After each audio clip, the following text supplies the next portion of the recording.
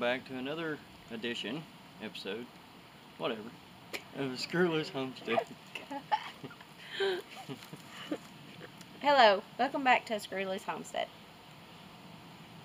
And today we're going to be cleaning up what my wife calls Blake's garden.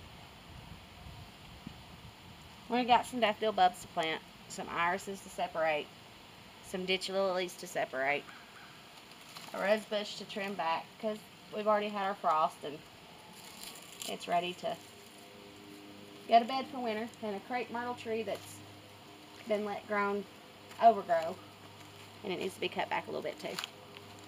So let's get to work. Get it already.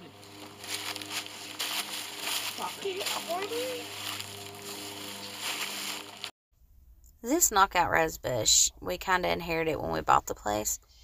Just about everything in this garden was inherited when we bought the place, and we're just trying to take care of it. But I don't know how long it has been since it's been trimmed or taken care of properly, but it was a little overgrown and taken over, and so we cut it back. It'll come back in the spring. Oh, baby, can you bring your clippers right here for a minute? I will. No, I need Daddy. But I appreciate your help on this.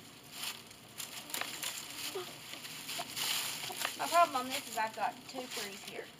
One is my snowball bush, and then one is just a tree. It's not supposed to be here. It just is. This is the tree. I want you to cut it as far down as you can. Yeah. Don't need. Thinking more in this bin.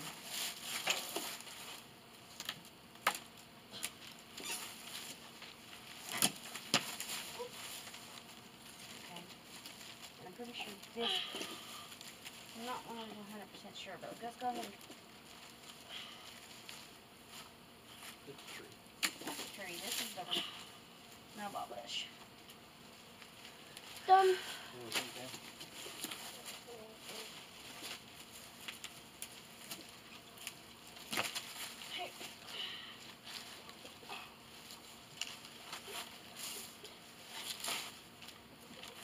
What else do you need to cut?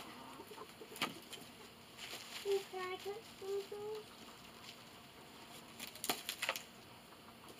And play the rest. What? I want to cut them.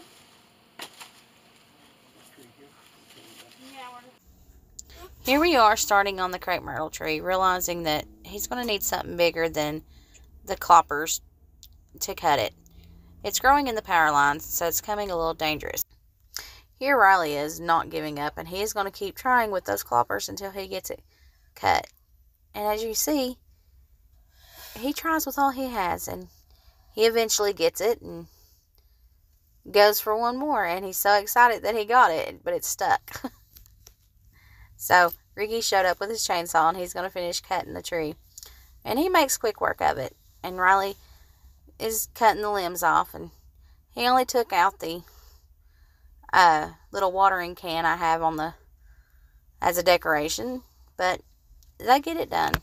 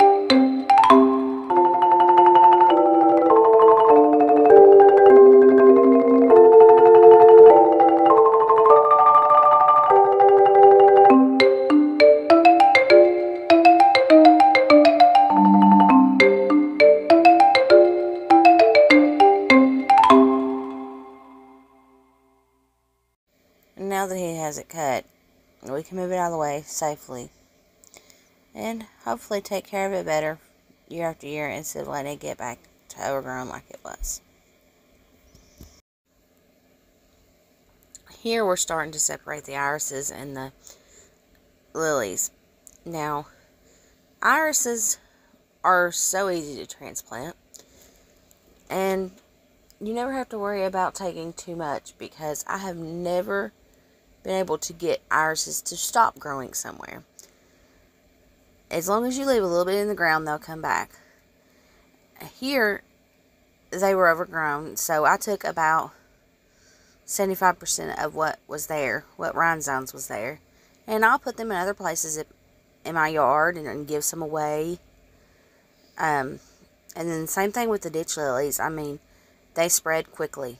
And about every 3 to 4 years, I'll do this, and before you know it, I'll probably have irises all over the place, and ditch lilies. But you don't have to worry about killing them. They're super easy to transplant.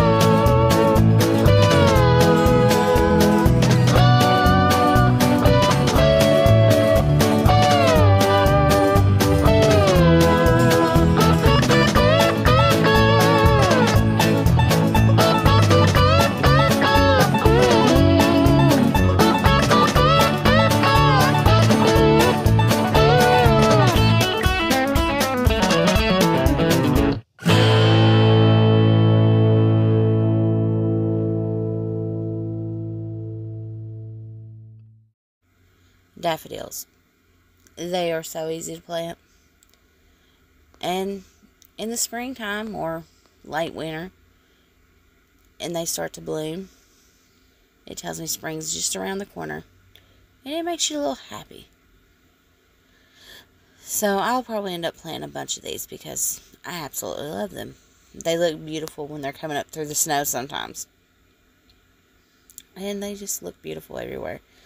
Now, I don't know how true this is, but I was told once if you see daffodils out in the woods, that was usually someplace that was somebody's original homestead. The house may not be standing anymore, but those daffodils are still there. Which I think is kind of neat, because I've seen a lot of patches, and I mean big patches of daffodils out just in the middle of the woods. So it's kind of cool to think, oh, there could have been a house there at one point in time. And I wonder how long it has been there and everything. But here I am again planting like some more daffodil bulbs, and this was I think a 40-pack bag. I didn't get them all planted, but my big issue was trying to keep those chickens out of what I just planted. These are the same chickens that we put in their winter coop, but yet they have decided that they don't want to be there anymore, so they've been hanging out in my garden. They were roosting in that crepe myrtle tree, and now that it's gone, they have to find someplace else to roost. Or I'll probably end up catching them and putting them in our enclosed pen where we keep our beanies.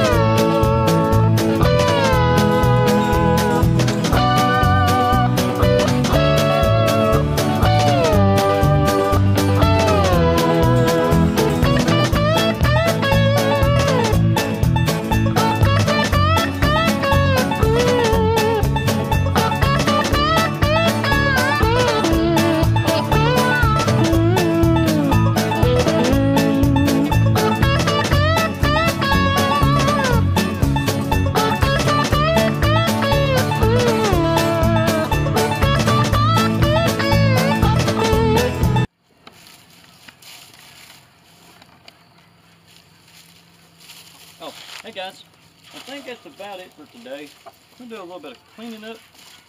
And keeping the chickens out. And keeping the chickens out because that was their roosting tree, and we're going to see if we can deter them from roosting there. And I think that's about it for today. And we'll catch you guys next time. Please like and subscribe our videos. Thank you.